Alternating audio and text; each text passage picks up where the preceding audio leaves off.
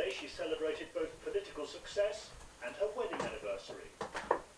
She has a simple message. Talk about Islamic values or Islamic Sharia, for example. It's just to apply justice, apply freedom, apply respecting human. It's not that we want to control people their personal life.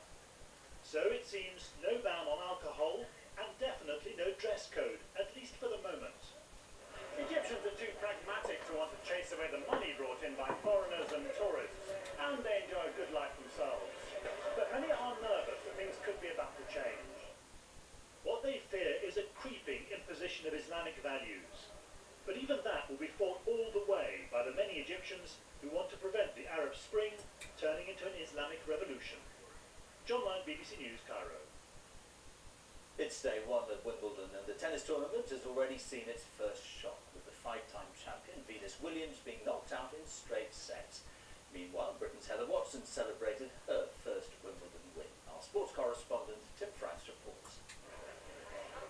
Under an un-English sky, that's the sun you can see there, the gentle juggernaut of Wimbledon began its annual roll. The patter of 1,000 shoes ambling towards the best seats. So who did the first eight punters fancy this year? I think, what's your favourite? Roger Federer. Yeah. Why? Because he's simply the best. He's better than the rest. Oh, Djokovic, the guy playing now. And it was Novak Djokovic, the defending champion, who had the honour of treading first on the precious lawn of centre court. He needed barely to dent the blades of grass as he wafted aside Juan Carlos Ferrero in straight sets. Well, it's beautiful. It's the first time experience in my career. The grass was untouched. Nobody played before on it, and it's just it's a very special feeling. Not so smooth for Venus Williams, a five-time winner at Wimbledon. Her tournament lasted just an hour and a quarter, thanks to Elena Vesnina. Safe to say the tournament was not quite yet gripped by hysteria, but there would be time for the fires to be stoked with some of the more traditional South London fuel. And also with the first British success, Heather Watson securing her first win at Wimbledon. That was as far as British players went today. Other than Heather Watson, there was the usual clatter for an early exit. Tomorrow, though, the murmurs of expectation will swell again around here as Andy Murray makes his entry onto centre court. Tim Franks, BBC News, Wimbledon. And that's it from me now on BBC One. It's time to join our news teams where you are. Good night.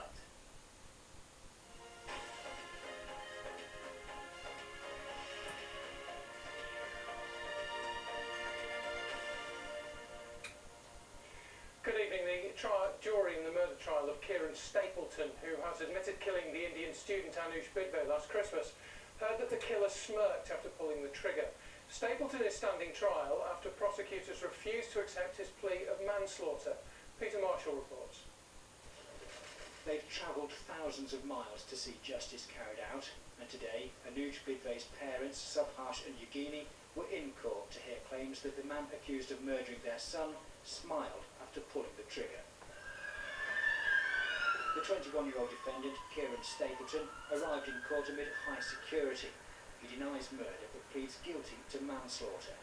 The court heard that shortly before the shooting, which happened in the early hours of Boxing Day last year, he'd been upset by claims his former girlfriend had been unfaithful to him. As he walked home with a friend, now a key prosecution witness, he crossed the road towards Anuj Bidve and his friends. They were heading into Manchester to queue for Boxing Day sales. The prosecution claims that Kieran Stapleton asked the group of students what the time was. Then he produced a gun, pointed it to the head of Anuj Bidve and fired the fatal shot. Anuj Bidve, who was 23 and studying microelectronics at Lancaster University, died despite attempts to save him.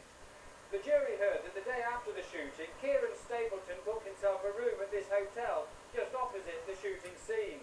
CCTV cameras captured him looking out the window at the crime scene. Prosecuting Brian Cummings QC said, "If you deliberately discharge a loaded firearm into someone's head at close quarters, you must intend to cause really serious injury or death. This," he said, "was not a matter of manslaughter, but a case of murder, pure and simple." The trial continues. Peter Marshall, BBC Northwest Tonight, Manchester. A judge has described the treatment of two boys who were looked after in care for almost 14 years as inhumane and degrading. The boys, who are now 14 and 16 years old, were moved around foster homes after being taken into care. They were abused in two of them. Lancashire County Council failed to find adoptive homes for the boys and they lost contact with their birth family. They're now suing the council for compensation. From a psychological perspective, it's so difficult to form secure and proper attachments when you do not have any stability in your home life. And certainly for both boys, that will no doubt be troubling for them going forward into adulthood. The man's been jailed for nearly 4 years after killing two people by dangerous driving in Lancashire. 21-year-old Scott Sutcliffe was one of 7 people in his 5-seat car when he crashed into a wall in Ofcustom a year ago. 2 of his passengers died. And many people are still counting the cost of the weekend's heavy rain tonight. A month's rainfall fell in less than a day in many areas. Lancashire was among the worst hit areas, where more than 300 homes were flooded. Nazia Mogra reports from the village of Croston. As you see, the water is just... Joe and Sharif moved to Croston just 3 months ago, and today they're cleaning up. The only thing we can do is just trust that we can get some money from somewhere and replace it all, because ourselves and most of the people on this street are not insured for contents insurance. 70 homes were evacuated near the River Yarrow. Lancashire was badly hit. Lancashire Fire and Rescue Service alone received more than 400 calls in 12 hours. Wigan, Ramsbottom and Worley all badly affected.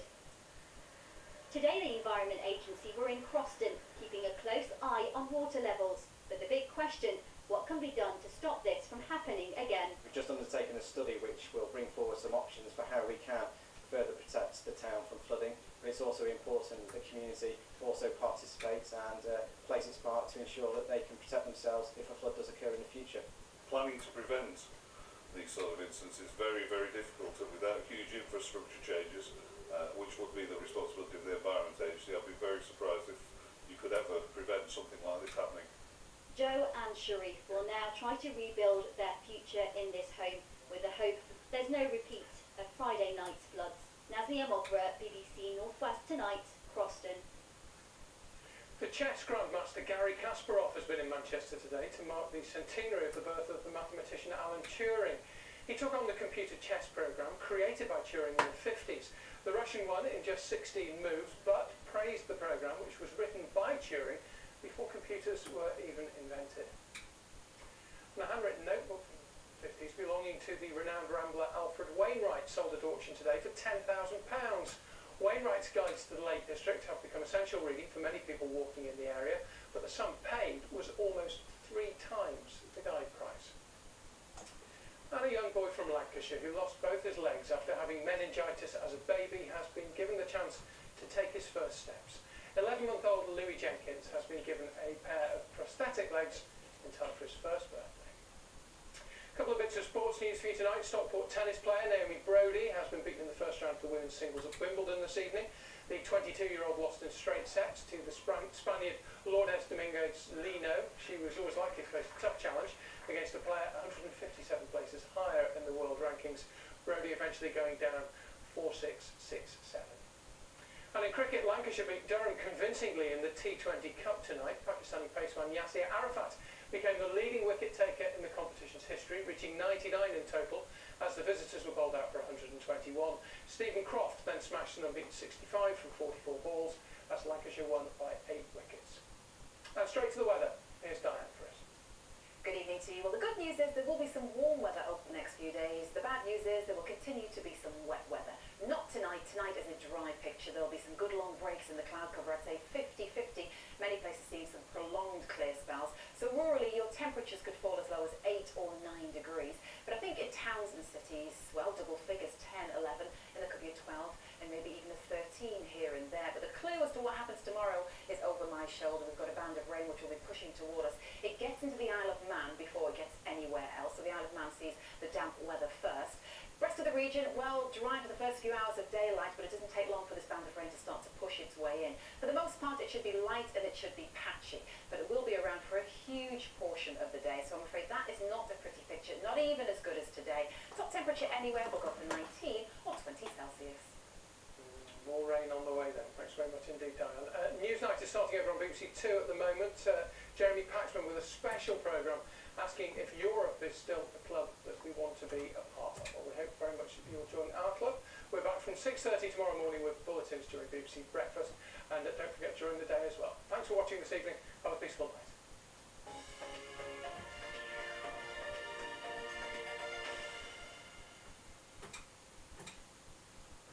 Good evening. Some pretty steamy weather heading our way in the next few days. Some of us will notice the heat, but others will just get wet.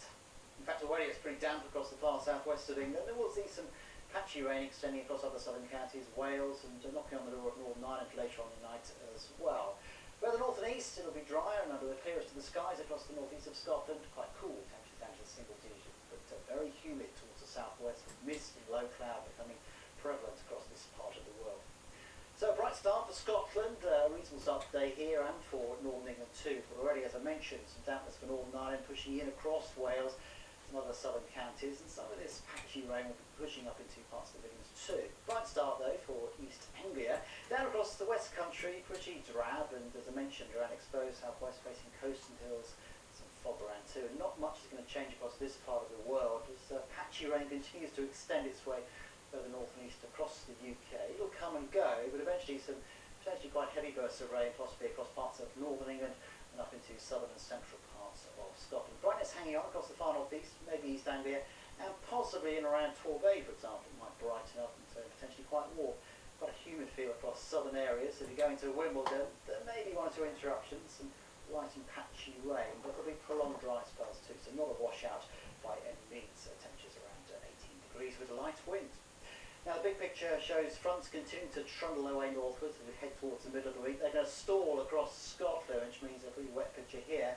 To the south though, we're going to draw in some pretty warm air across the Bay of Biscay, and potentially, if the sun comes out across the more central and southern areas on Wednesday, temperatures will shoot up into the mid to possibly high 20s, the warmest spell for several weeks.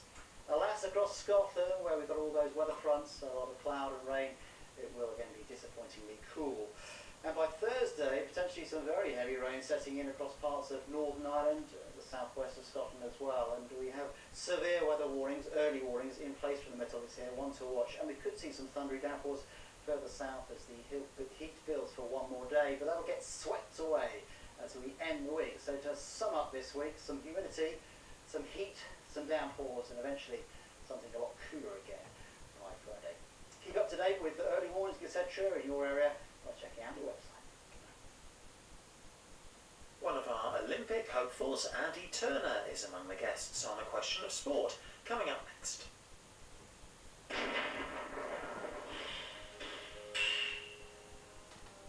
What happened when a group of injured soldiers swapped the theatre of war for the West End stage? Men and women going through the darkest place, the happy place, the scared place. It's going to be amazing. Imagine, Tuesday at 10:35 on BBC One and BBC One HD. Do you see the life I've lived?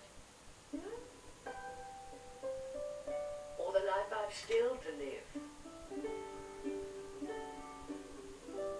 Or do you just see me as old?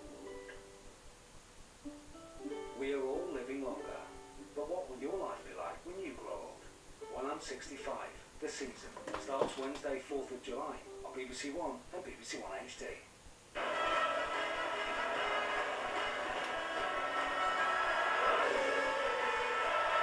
In case you missed it on Friday, there's another chance to see the Graham Norton show, complete with the bizarre but inspired pairing of will.i.am and Miriam Margolyes, coming up after A Question of Sport.